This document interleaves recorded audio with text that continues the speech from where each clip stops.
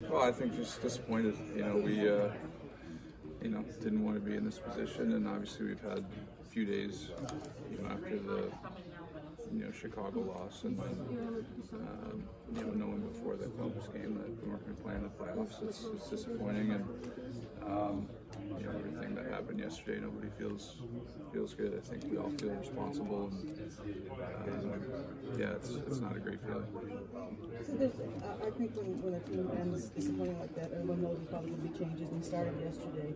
What, from your standpoint, as a longtime player and team captain, what are your hopes for this off season and what you're going to come back to?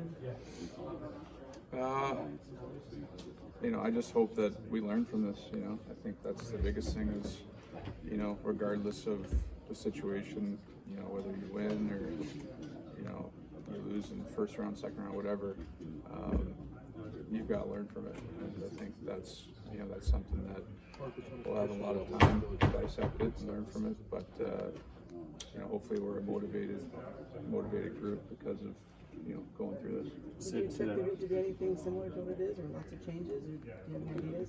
I have no idea, to be honest. I think that, like you said, when you lose, I think there's always going to be change, and but I think there has been a lot of turnover the last few years, so I think that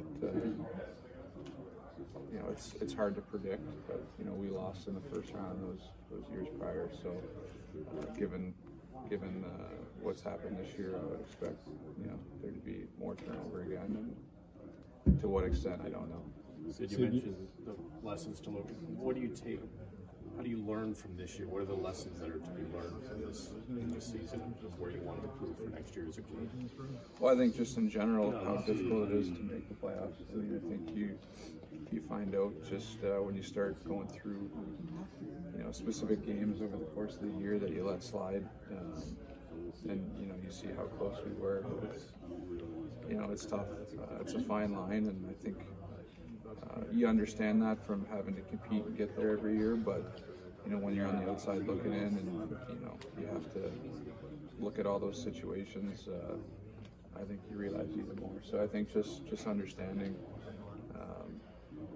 what the mistakes that we made this year.